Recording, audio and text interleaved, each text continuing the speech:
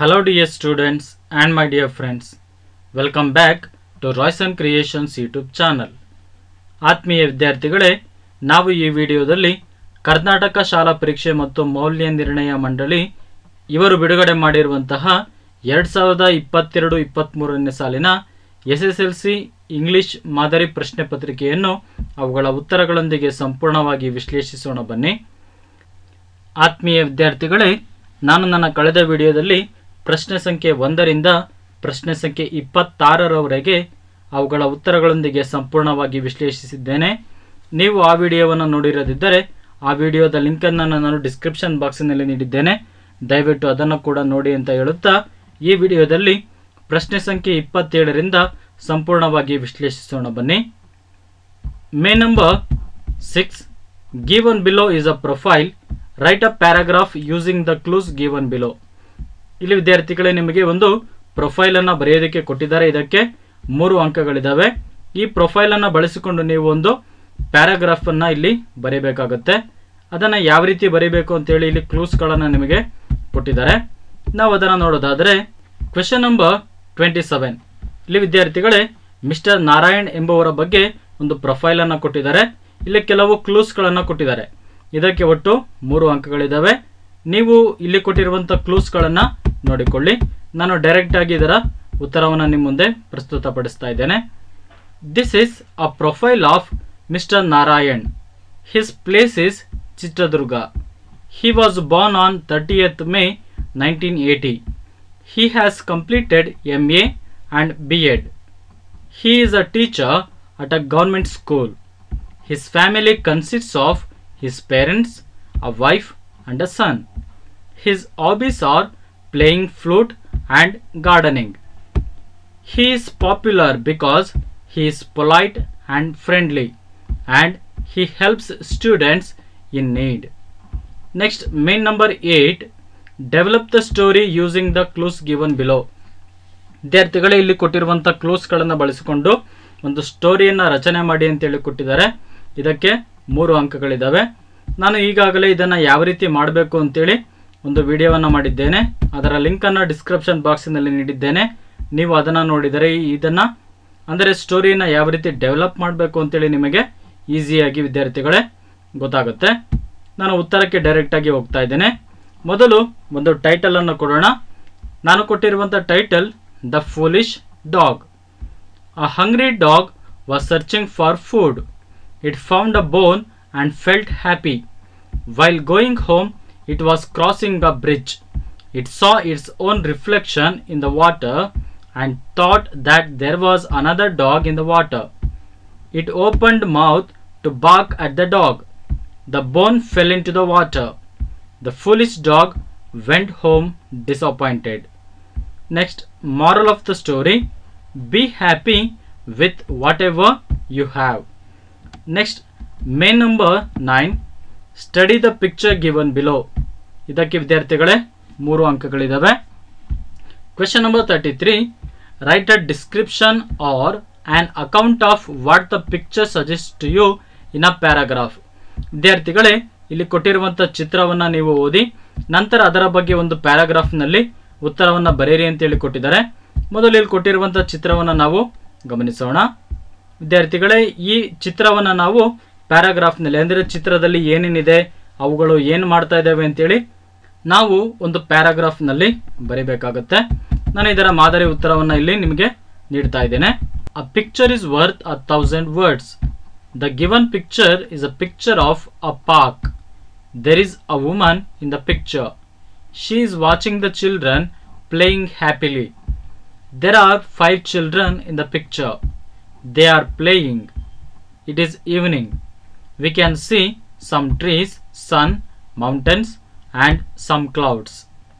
Next ವಿದ್ಯಾರ್ಥಿಗಳೇ, ಇಲ್ಲೊಂದು ಪ್ರಶ್ನೆಯನ್ನು ಕೊಟ್ಟಿದ್ದಾರೆ.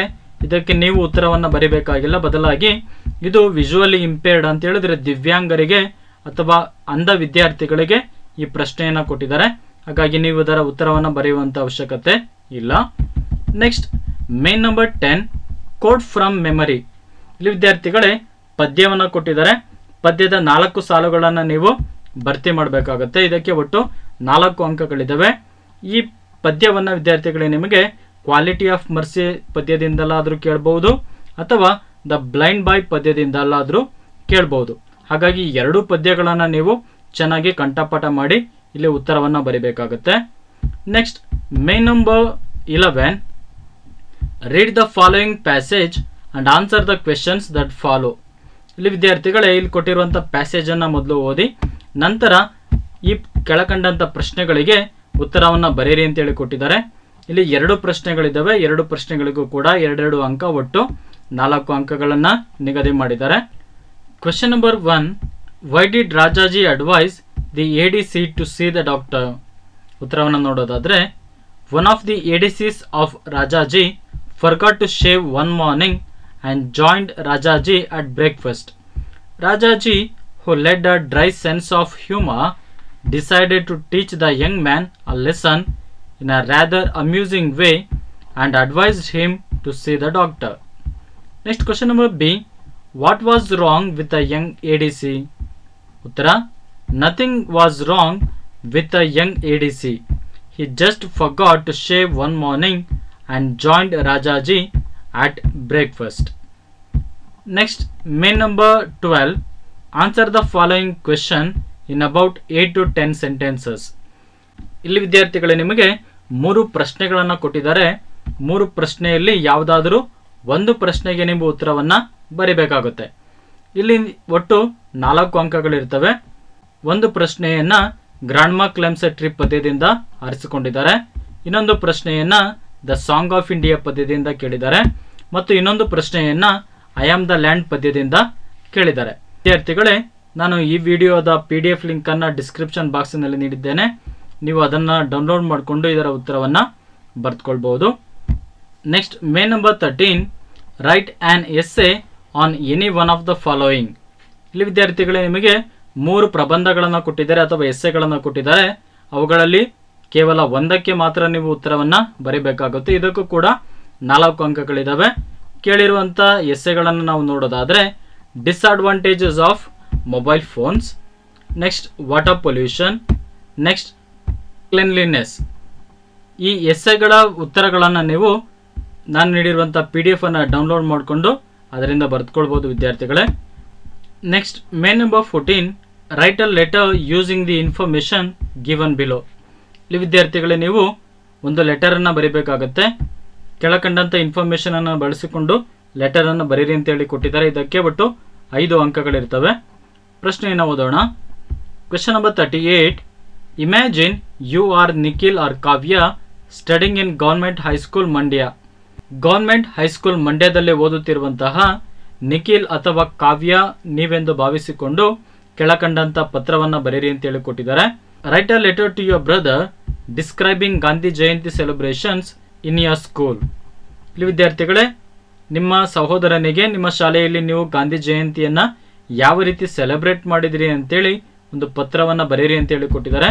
ಇದರ ಉತ್ತರವನ್ನು ನಾನಿಲ್ಲಿ ನಿಮಗೆ ಕೊಡ್ತಾ ಇದ್ದೇನೆ. ನೀವು PDF ಅನ್ನು ಡೌನ್ಲೋಡ್ ಮಾಡಿಕೊಂಡು ಅದನ್ನು ಬರೆದುಕೊಳ್ಬೋದು. ನೆಕ್ಸ್ಟ್ ಪ್ರಶ್ನೆಯನ್ನು ನೋಡೋದಾದರೆ, write a letter to the editor of a news paper complaining about lack of parks in your area. News ಪೇಪರಿನ ಎಡಿಟರಿಗೆ ಒಂದು ಪತ್ರವನ್ನು ಬರೆಯುತ್ತಾ ನಿಮ್ಮ ಏರಿಯಾದಲ್ಲಿ ಪಾರ್ಕ್ಗಳ ಸಂಖ್ಯೆ ಕಡಿಮೆ ಇದೆ, ಅದಕ್ಕೋಸ್ಕರ ಕಂಪ್ಲೇಂಟನ್ನು ಮಾಡಿ ಅಂತೇಳಿ ಒಂದು ಪತ್ರವನ್ನು ಬರೀರಿ ಅಂತೇಳಿ ಕೊಟ್ಟಿದ್ದಾರೆ. ವಿದ್ಯಾರ್ಥಿಗಳೇ, ಈಗಾಗಲೇ ನಾನು ಒಂದು ಲೆಟರ್ಗೆ ಉತ್ತರವನ್ನು ನೀಡಿರೋದ್ರಿಂದ ಇದರ ಉತ್ತರವನ್ನು ನಿಮಗೆ ನೀಡ್ತಾ ಇಲ್ಲ. ಆತ್ಮೀಯ ವಿದ್ಯಾರ್ಥಿಗಳೇ, ಈ ವಿಡಿಯೋವನ್ನು ಇಲ್ಲಿವರೆಗೂ ನೋಡಿದ್ದಕ್ಕಾಗಿ ನಿಮಗೆ ಧನ್ಯವಾದಗಳು. ಈ ವಿಡಿಯೋ ನಿಮಗೆ ಇಷ್ಟವಾಗಿದ್ದರೆ ದಯವಿಟ್ಟು ಲೈಕ್ ಮಾಡಿ, ಶೇರ್ ಮಾಡಿ ಮತ್ತು ಇನ್ನು ಹೆಚ್ಚಿನ ವಿಡಿಯೋಗಳಿಗಾಗಿ ನಮ್ಮ ಯೂಟ್ಯೂಬ್ ಚಾನಲನ್ನು ಸಬ್ಸ್ಕ್ರೈಬ್ ಮಾಡಿ ಅಂತ ಹೇಳುತ್ತಾ ಈ ವಿಡಿಯೋವನ್ನು ಇಲ್ಲಿಗೆ ಮುಗಿಸ್ತಾ ಇದ್ದೇನೆ. Thank you dear students for watching this video.